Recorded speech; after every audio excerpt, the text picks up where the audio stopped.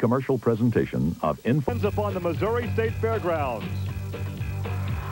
And the meaty monsters have a sweet tooth for speed, as well as an appetite for destruction. Coming up next, we'll see who enjoys the taste of victory.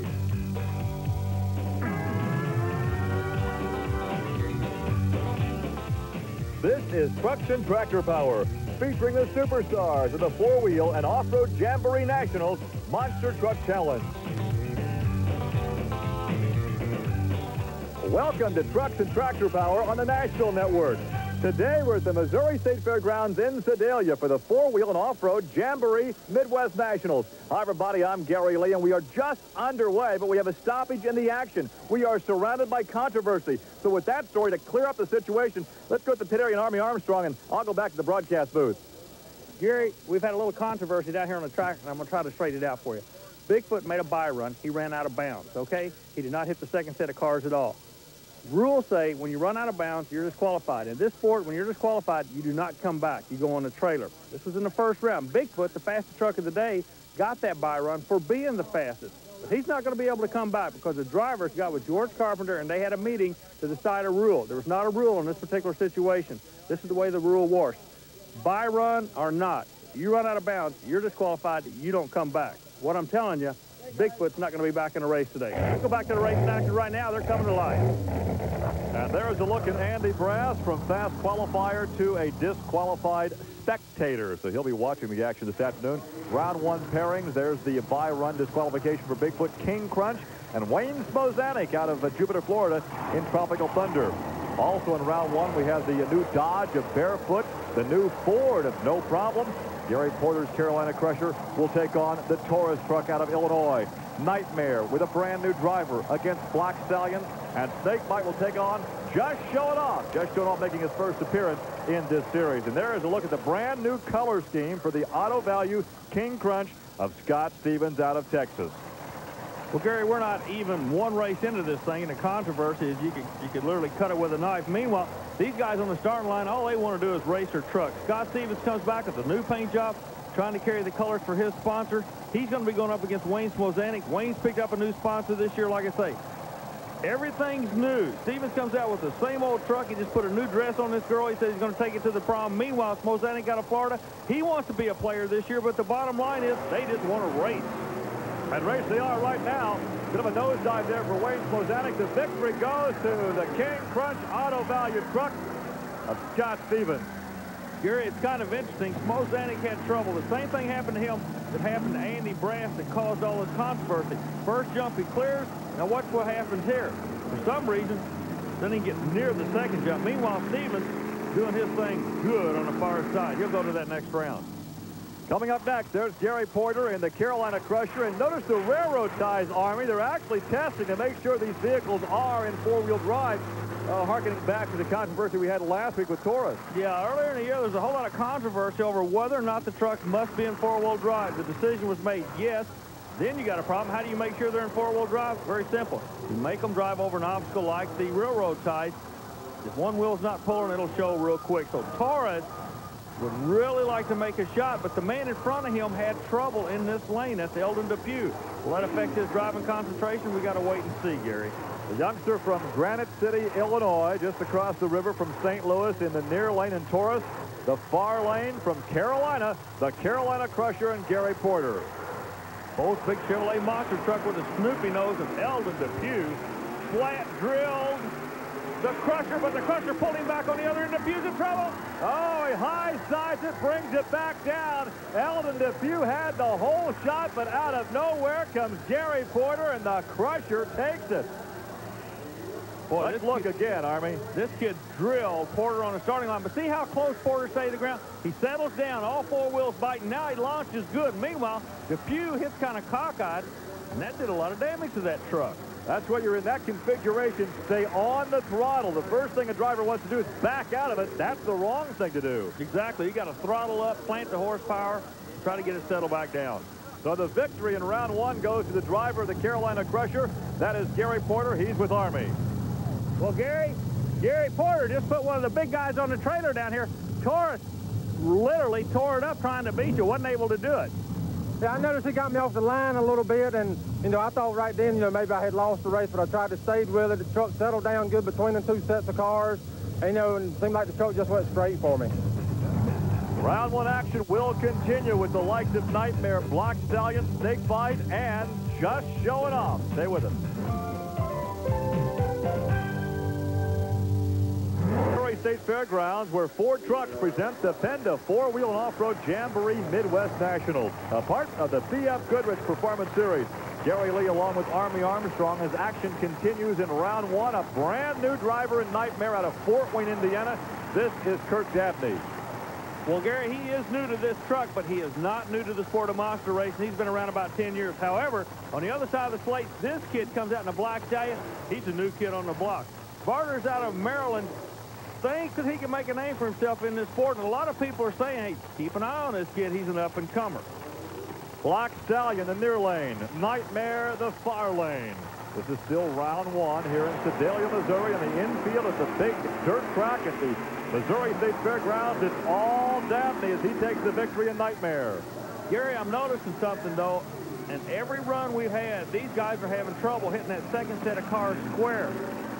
Okay, keep an eye on the far lane as the replay comes up. Meanwhile, the kid in the Black Stallion, he's doing good for himself. He's settling down, getting that time in the seat. But you can't beat experience, and that's exactly what the truck in the far lane had. And he did land a little bit cockeyed, didn't he?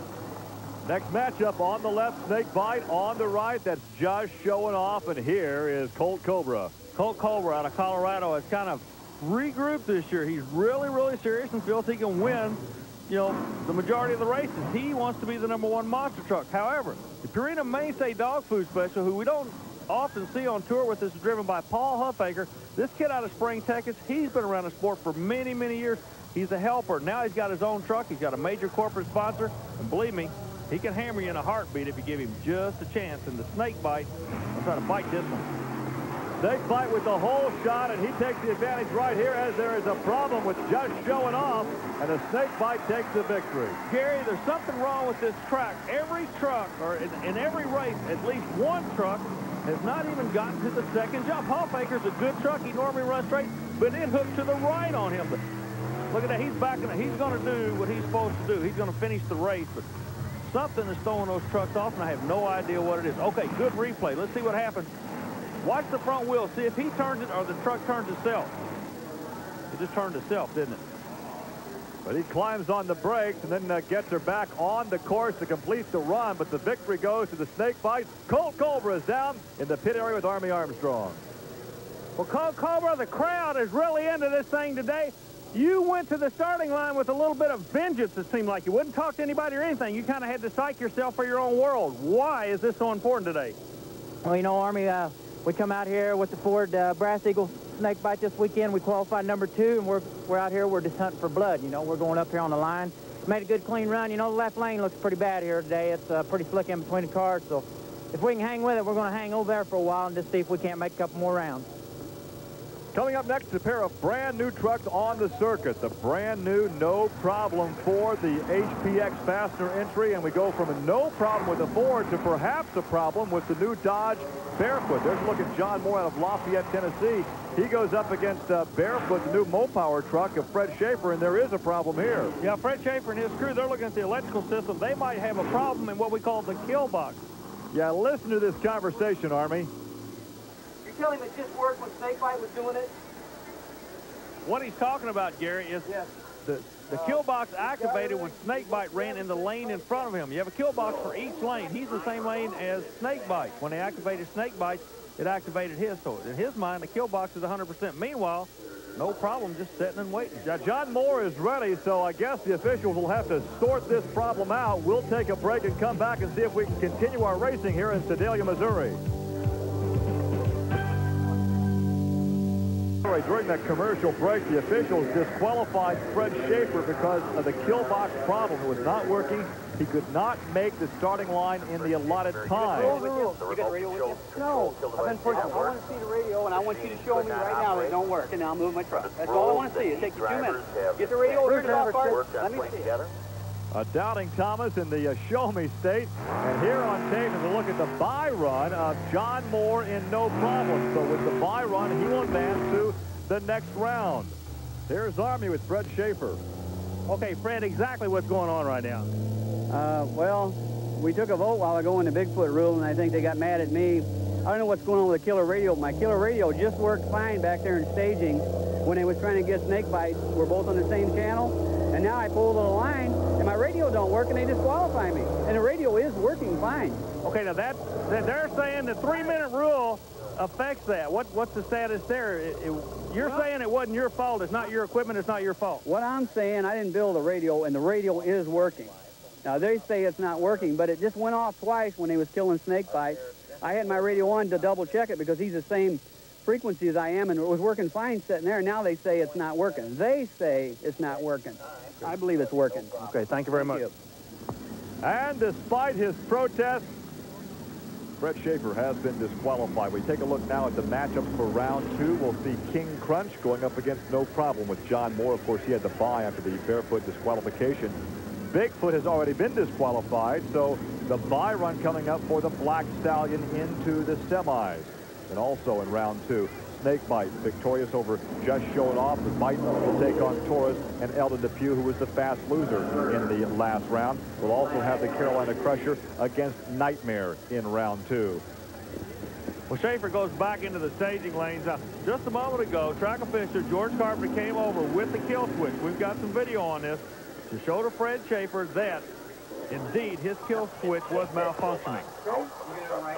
I got a phone. I pushed with the Monster Truck Racing Association throughout the years past since 1992. So that proves rounded out that there's a malfunction in the kill box, and it's not the staff, it's in the Dodge truck itself. So hopefully that's behind us.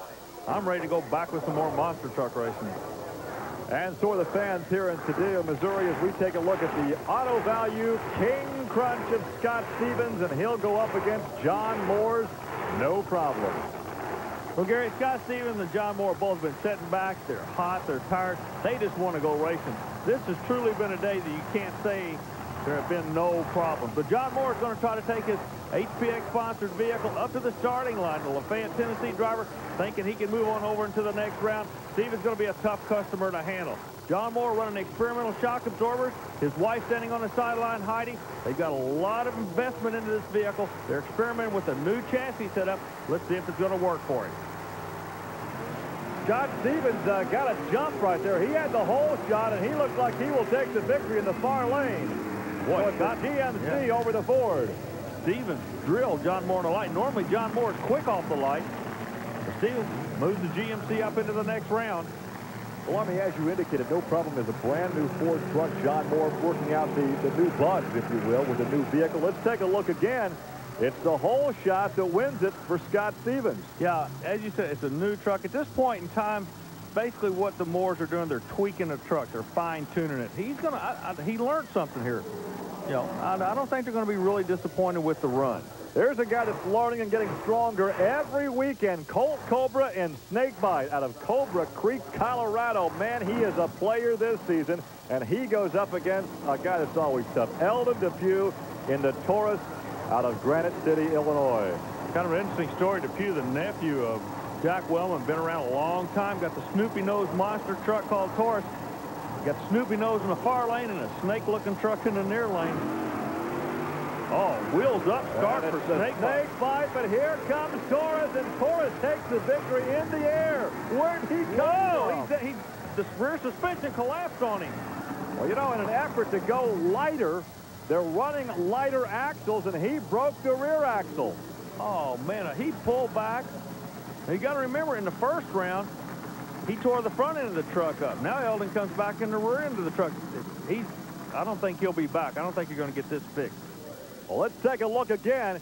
It was Snakebite with the hole shot right here. Snakebite has the slight advantage. Yep. But as we go to the second set of cars in the air, watch Taurus. Eldon Depew just settled down and got serious. He nailed the hammer, hitting that second series of cars. He takes the victory, but it will be a costly one. Watch him snap that rear axle right there. So Eldon Depew has had a chance to assess the damage. As we take a look at it, he's caught up down in the pit area with Army Armstrong.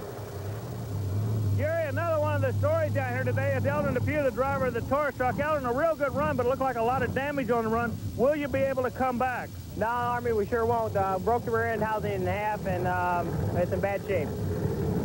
And this has been a day we have seen some heavyweights on the sideline after a disqualification of Bigfoot and Barefoot. Now Taurus, because of damage, will be unable to continue. So this gives us a chance, as he is towed away, to take a look at the matchups now in the semifinal.